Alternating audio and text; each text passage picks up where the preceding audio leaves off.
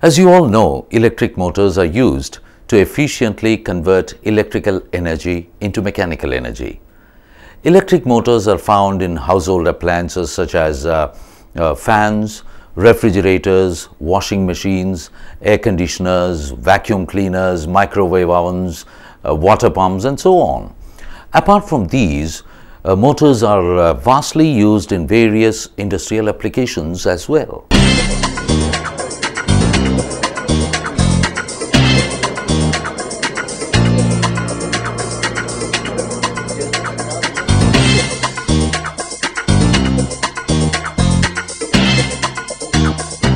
Rewinding a motor is the last desperate step to take in repairing the motor. You can't usually tell if a motor needs rewinding by just looking at it. Motors need to be rewound generally for two reasons. Because excessive heat has damaged the insulation to such an extent that electricity passes from winding to winding without going through them all, or else because the winding has been cut in a place that is not near the end of the coil. The best way to determine if a motor needs rewinding is to fix every other possible thing wrong with it.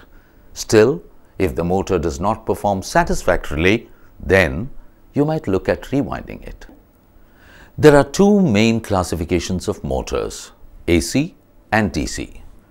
AC motors require an alternating current or voltage source to make them work, like the power coming out of the wall outlets in our houses.